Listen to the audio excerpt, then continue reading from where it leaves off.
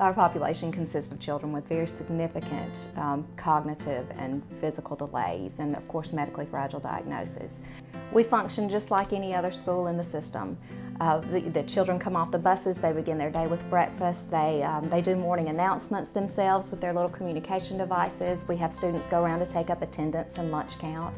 So we teach our subject areas just like everybody else. We have PE, we have music, we have library. We function just like all the other schools do. We make everything a learning experience. Everything has to be hands-on with our kids because of their physical limitations. We do usually a month about 1,200 tube feedings a month. We give over 900 medicines a month. If most of them are well, then if not, we give more.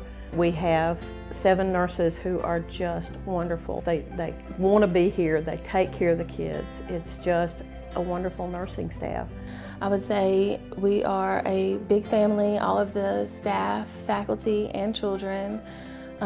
We love each other. As crazy as we all are, we love each other. We take care of one another. We celebrate together, we mourn together, we plow through and work together to help find these children's communication needs and help them to meet their goals every single day. These are the most beautiful children in the system. I tell everybody who comes in here, you have not experienced love and joy until you've been here.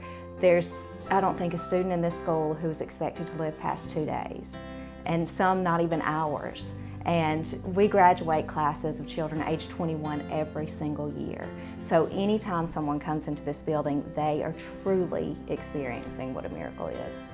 We love our children, and they're just like any other student in Montgomery Public Schools. We're just a little bit different. We just learn differently, and we're just like any other teacher in the public school system. We just have a little bit more fun. I used to tell the students that came through from the nursing schools when I would talk to them that everybody thinks that Disney World is the happiest place on earth. They're wrong. This is it. This is it for me. And I get emotional because I do love these kids. These parents and these children, they face things that most of us never have to face in our lives. And it's with a heart of gratitude that I have right now for being allowed to be here and take care of these kids.